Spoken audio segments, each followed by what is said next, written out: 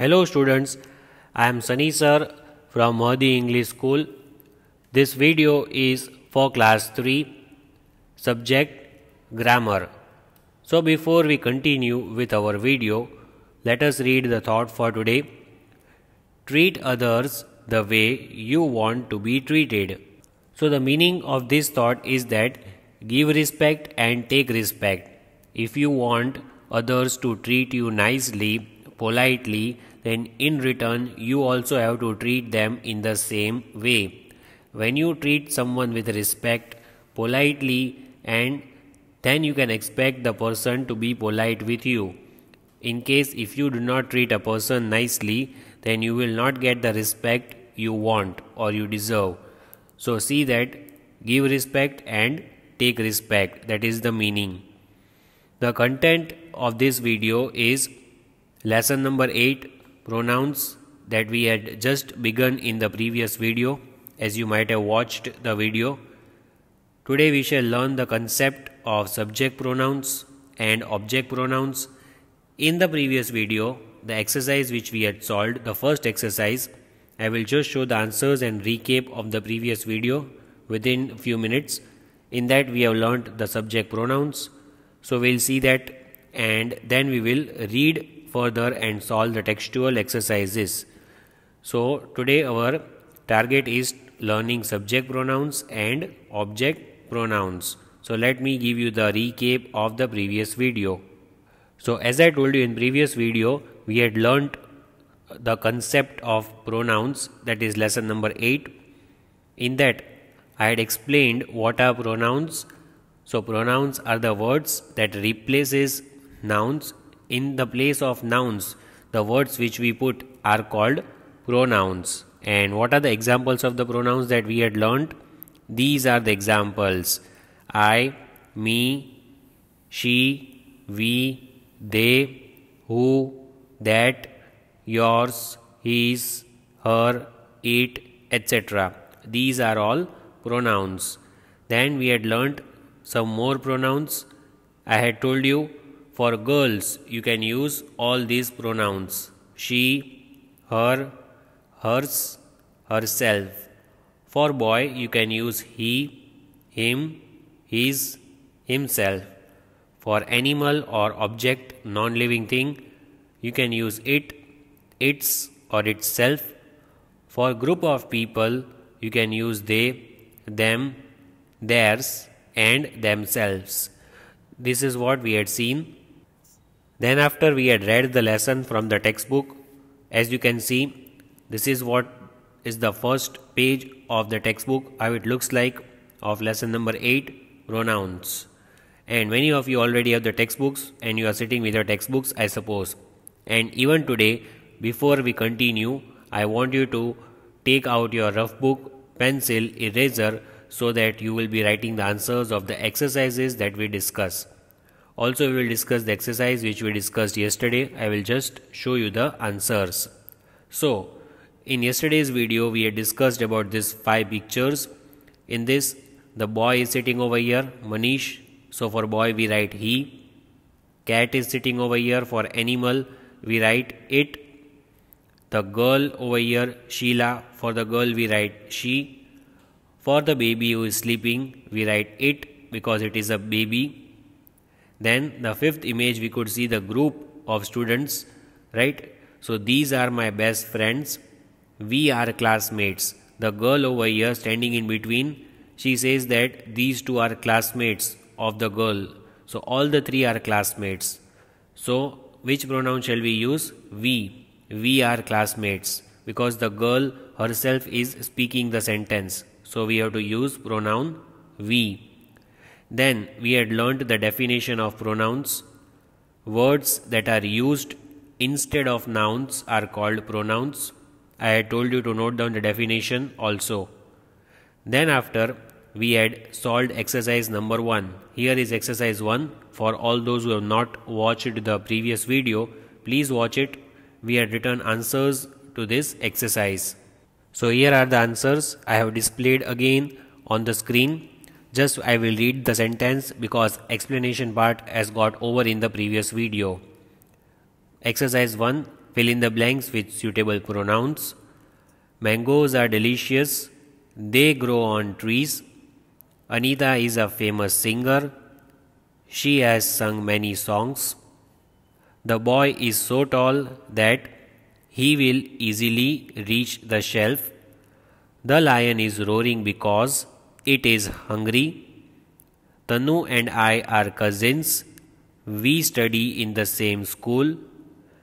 Pankaj and Ajay live in the same area. They are classmates. You can go to play after you finish tidying your room. So this was exercise 1 that we had completed in the previous video. Also I had told you that all these answers which we have written, all the pronouns that we have used in the above blanks are called subject pronouns because they take the place of the subject in a sentence.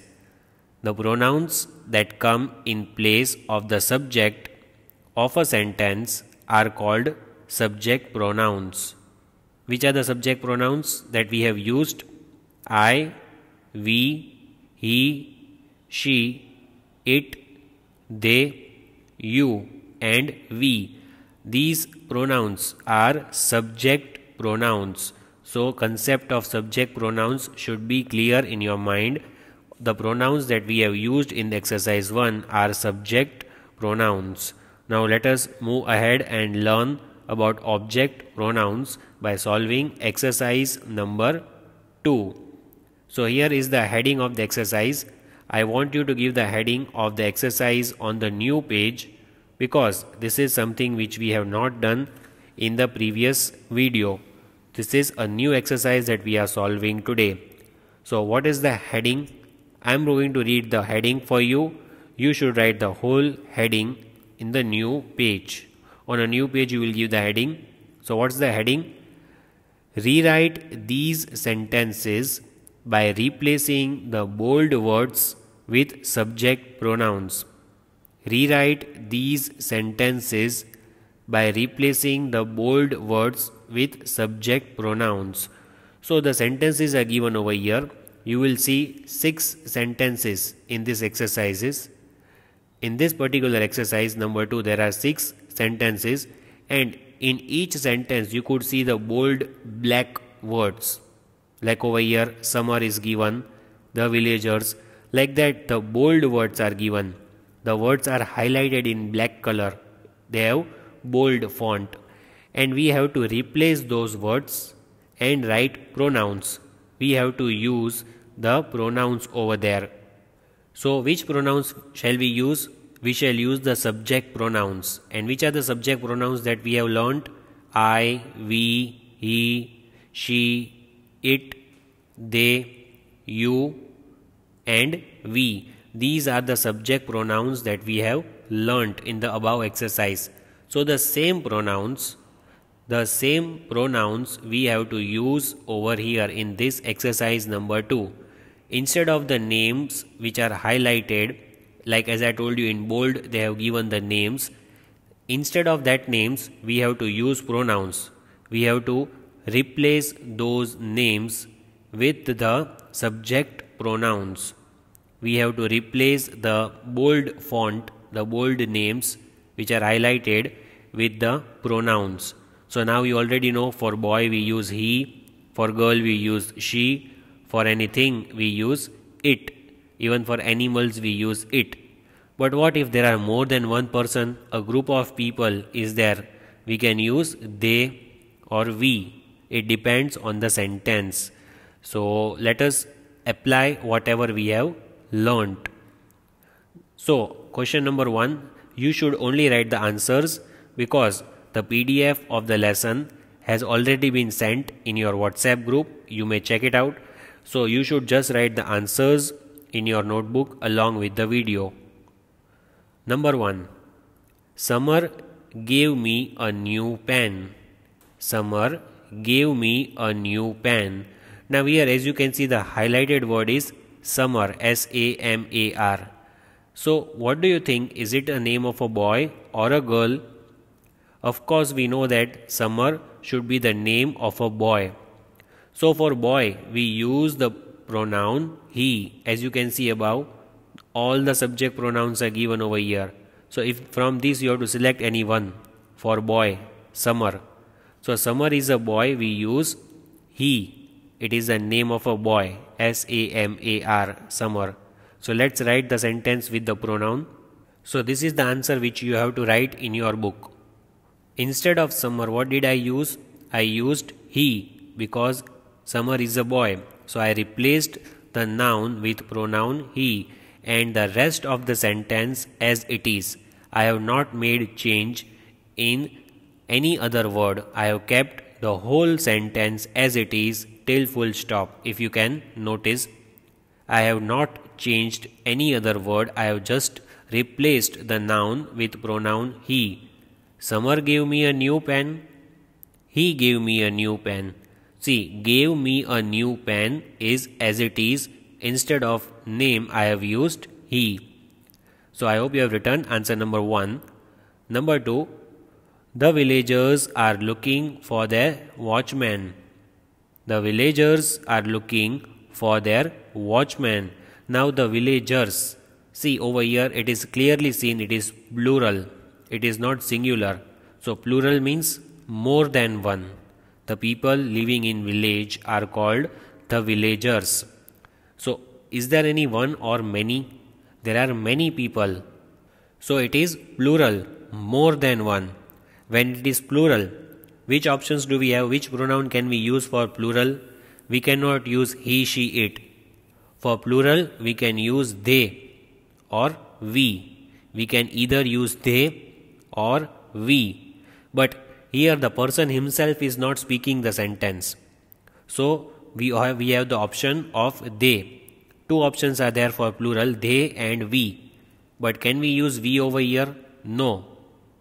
We have to use pronoun they, T-H-E-Y, they, because villagers are so many, more than one. So instead of the villagers, I will write they and as it is the rest of the sentence. So here you could see the answer which I have written. The villagers are looking for their watchman. They are looking for their watchman. No change in any other word till full stop, it is as it is. Only I have replaced the villagers with they. Instead of the villagers, I have written pronoun they because villagers is plural and so we have to use pronoun they. So that is the second answer. I expect you have written the answer. Just one word you have to change. Number 3. Seema and Raina are friends. Seema and Raina are friends. Now it is about two. Is it one person or more than one? It is more than one person. See, one girl, one boy, Seema and Raina. So again, like the previous sentence we just saw, the villagers, it is plural. So we used pronoun they. Similarly, in this sentence, it is plural because we are talking about two people. It is not about any one person. It is about two, Seema and Raina. So it is plural and so again we have to use the pronoun they and write the answer. So the answer is they are friends. The question was Seema and Raina are friends. They are friends. Instead of Seema and Raina, I have written they. Are friends as it is. No change in any other word except for the bold font. Seema and Raina, that is the highlighted font. It is highlighted, so we have to replace Seema and Raina with they because it is more than one. So they are friends. Number 4. The pen writes well. The pen writes well. So it is about a pen. And as you all know, the pen is a non-living thing like pencil, eraser, sharpener, etc. All the things that you have in your compass box. It is non-living. The pen writes well. So the highlighted word over here is the pen. And which pronoun shall we use for the non-living things? For the non-living things, we use pronoun it. I had told you he, she, it. are the basic pronouns that we use. From that we use it for non-living things and also for animals. So here let us replace the pen with pronoun it. So the answer is it writes well. It writes well. I have not changed the later part. See, writes well as it is, no change. The pen, I have replaced this bold font with it. Instead of the pen I have written it because the pen is non-living, so we have to use the pronoun it. Next, number 5. Gina has many books. Gina has many books. So what do we have to change? What is the highlighted font in bold? That is Gina. Gina is the name of a girl. So in the previous one you saw the first one, for summer we used he. Similarly over here the name of a girl is given, so we use she. Instead of Gina we use she. Let's write the answer. So the answer is she has many books. What is the answer? She has many books. I have not changed the other things in the sentence. As you can see, has many books. Has many books. As it is, just I have replaced Gina with she. That is what change we have done. Now let us see the last sentence, number 6. Abhishek is a good boy. Abhishek is a good boy. So over here as you can see Abhishek, that is the name of a boy. Obviously it is written over here boy, so you know that it is a name of a boy. So just as in the first sentence we used he for summer, similarly in this sentence for Abhishek, which pronoun shall we use? We shall use the pronoun he and write the answer. So here is the answer I have written. He is a good boy. He is a good boy. Instead of Abhishek, I have written he. I have changed the noun Abhishek with the pronoun he because it's a name of a boy, so we use he. In the previous one, Gina was the name of a girl, so we used she. So all these are the subject pronouns that we have learnt and we have practiced in exercise 1 and exercise number 2. Now moving ahead to the next one, that is object pronouns. I told you in the beginning of the video that today we are going to learn the concept of subject pronouns as well as object pronouns. So let us read these 3 examples which are given over here. Number 1. This book belongs to him. They want to play with me. She made this painting for us. Again, this book belongs to him. They want to play with me. She made this painting for us. So the highlighted words are used in the place of objects in the sentences. See, these highlighted words are these last 3 words, him, me, us. They are used in the place of objects. These words are used in the place of objects and so they are called object pronouns. What are they called? Him, me, us. These are called object pronouns. Pronouns that come in place of the object of a sentence are called object pronouns. So write this definition in your notebook.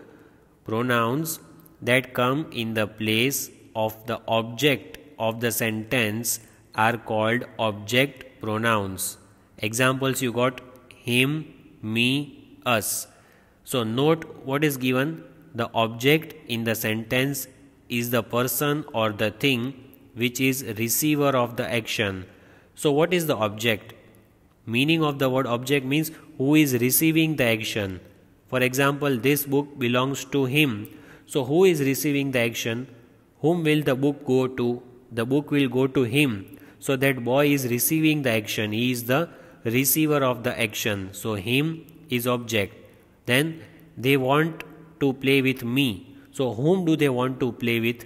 They want to play with me. She made this painting for us. Whom did she make this painting for? She made this painting for us. So when you ask the question whom, you will get the answer for object pronouns. So please write down, this is the keyword. This is very important keyword for finding out object pronouns. You have to ask the question whom and you will get the answer for object pronouns. For example, this book belongs to him. Whom does the book belong to? Belongs to him. They want to play with me. Whom do they want to play with? They want to play with me. So similarly, this is the keyword whom. When you ask the keyword whom, you will get your object pronoun. What is the keyword that you will ask? You have to ask the keyword whom. In all the sentences, when you ask the question whom, you will get your object pronouns. For example, if I tell you one more, I want to play with them. I want to play with them. So I should ask a question, whom do I want to play with? I want to play with them. So again, this word whom is the key word for finding out object pronouns. So I hope you have written this keyword. You have also written object pronouns. That is the keyword whom for that. Now let's see this table and also write this table in your notebook. It's very important table for you to learn. So what is the table about?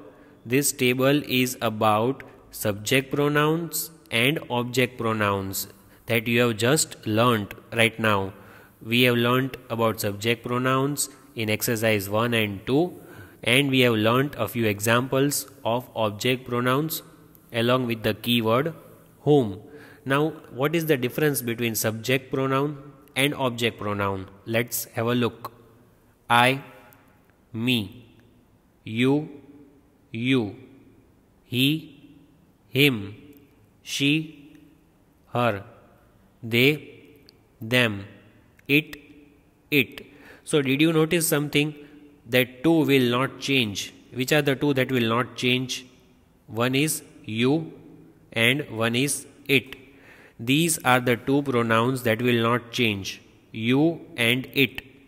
These two pronouns will be as it is. If it is in subject or in object, that will not change. But other pronouns will change. I will become me, he will become him, she becomes her, they becomes them. So that is how the change in pronouns occur. That is what you have to learn. This table is very important. You have to memorize this table. You have to learn this table for exam. So please see that you write this table one time in homework. And if possible, you can write it one time daily so that you don't forget this. For 1 week, please write this table daily in your notebook. So one more time I will read this table so that you can read along with me.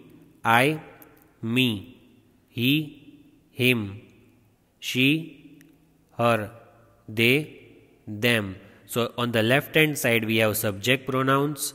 On the right hand side we have object pronouns. That is how you differentiate between these two. Now as we have learned about object pronouns, let us solve the third exercise, which is based on object pronouns. So exercise number 3. Give the heading in your notebook. You have to give the heading on the new page. The heading will be fill in the blanks with the correct object pronouns from the box. Fill in the blanks with the correct object pronouns from the box. So they have given 6 object pronouns. Let us read which are they. Them, it, you, her, him, me. And we have to put this in the correct blanks. Now let us start reading and write the answers selecting from the box. The cushion is on the sofa. You are sitting on dash. The cushion is on the sofa. You are sitting on dash. Now cushion is a non-living thing. On sofa you have cushion. On cushion you can also sleep at night. You put your head on it. It is a very soft thing made of cotton. So that is a non-living thing. So for that we use it. So answer number 1 is it. The cushion is on the sofa. You are sitting on it. Number 2. Preeti wanted to have an ice cream. The waiter handed the cone to dash. Now we are talking about the girl, Preeti. Preeti is the name of a girl. So who wanted the ice cream? Preeti wanted the ice cream. So the waiter handed the cone to her. We have to select her because for the girl Preeti, the pronoun which is appropriate over here is her.